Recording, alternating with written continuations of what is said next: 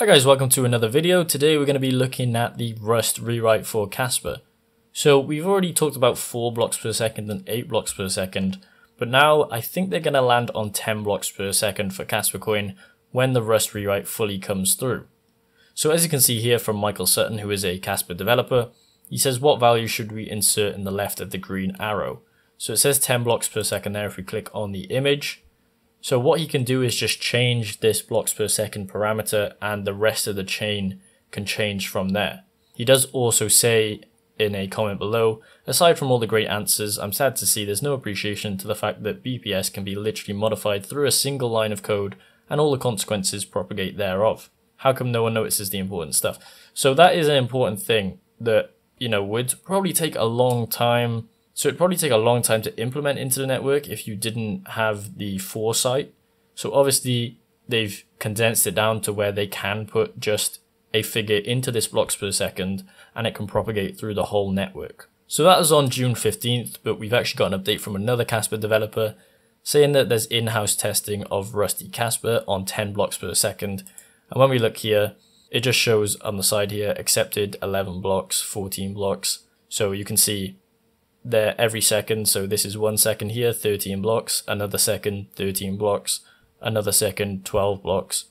So overall, trying to aim for an average of 10 blocks per second. So what a lot of people don't also realize about Kaspa coin and the blocks per second is it's not actually going to improve speed of the network. It's just going to improve the throughput. So Kaspa already has the speed set. That doesn't come through blocks per second, because even if you put 200 blocks per second, it wouldn't mean that your transaction would go through faster. It just means that the network could accommodate more transactions.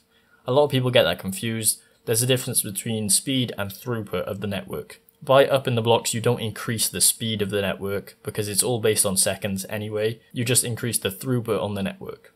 As you can see here on Kaspa FYI, I always like to look at this. It shows here the real-time transactions per second and real-time blocks per second. So blocks per second is at 0.8, it just changed then, and transactions per second is looking at 0.8. So this is in real time, and when this new update comes in, this blocks per second will update, which means that the transactions per second will also update, but it won't increase the speed of the transactions on the network. This is already a fast network and we'll display that a little bit in a second. However, there's one thing that I wanted to look at here. This was about test your intuition and try answer this question without doing any calculations. So leave your comments below if you have an answer for this. In order to accommodate 10 blocks per second while retaining the same emission rate as today, we have to make the block rewards 10 times smaller. So we already know that. You just divide what the block rewards are now into the number of blocks that you want in the future. However, we all need to round and divide the reward up so it will not have a fractional D-walk. So a D-work is 100th millionth of a Kaspa, and it's a basic unit of Kaspa, kind of like how Satoshis are for Bitcoin. How much Kaspa would this rounding up add to fully the diluted supply? Some call it a SOPI. These people are wrong. So SOPI obviously because of Jonathan Sompolinsky. That's just a quick quiz. I've seen some answers here. I was landing on 3,600 just because there's 36 years in the emission schedule, I believe. So that's what I'm landed on.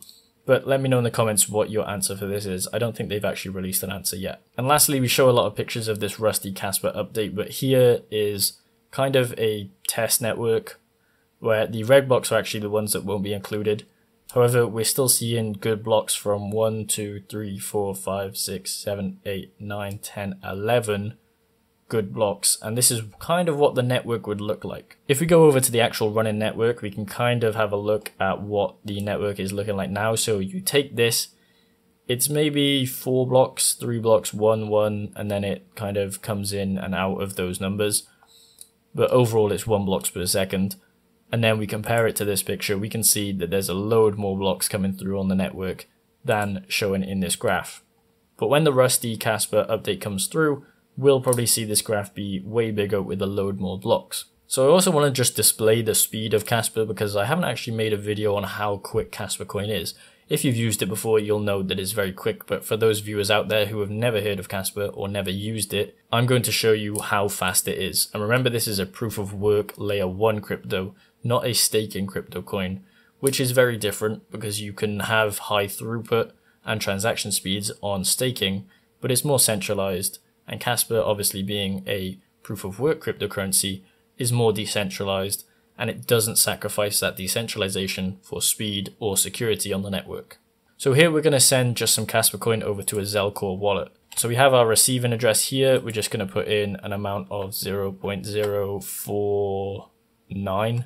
Let's just go with that, and let's include the fee in the amount. So we're just going to send it over to this Zelcore wallet here.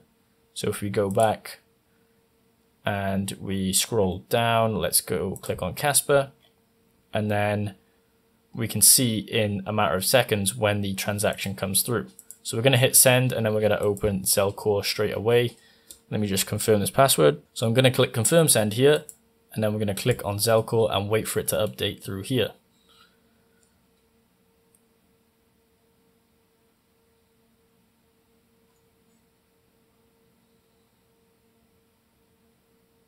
So there we go, there comes in our transaction. So there's our transaction coming through, and that was at real time.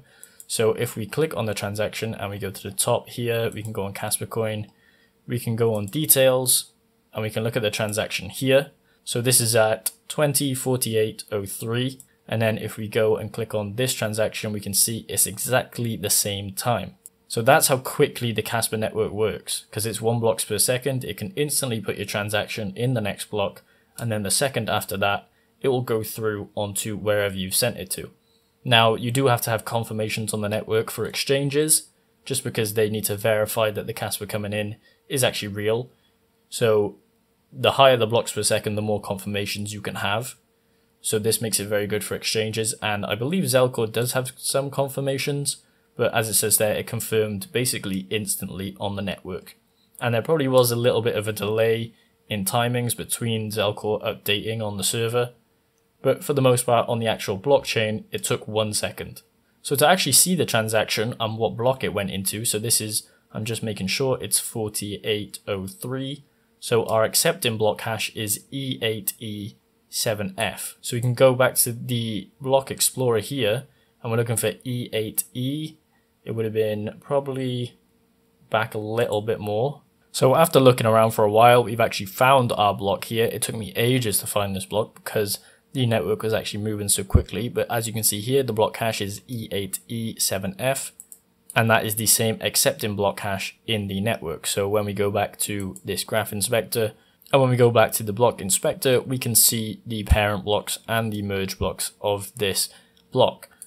So that's how quickly Kaspa coin can actually update on the network. And then you can just click more details in Kaspa Explorer and look at that. It took me ages to find it. I had to look at the block DAA score and then go through and find that. But if you click this fast forward button, you'll see how much more we're going through.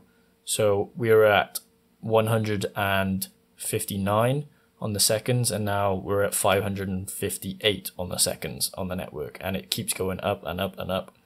So that's how quickly Kaspa can work.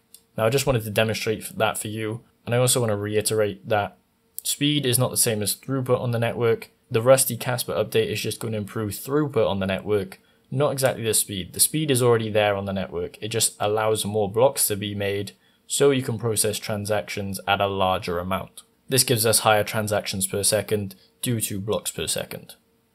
And remember, lastly, this is all on proof of work layer 1, with no pre-mine, no private allocations to anything, all fair on Kaspa coin. Make sure you guys like the video and subscribe for more Kaspa coin content. This is just a quick one just to display some Kaspa coin speed and just talk about the Rust update.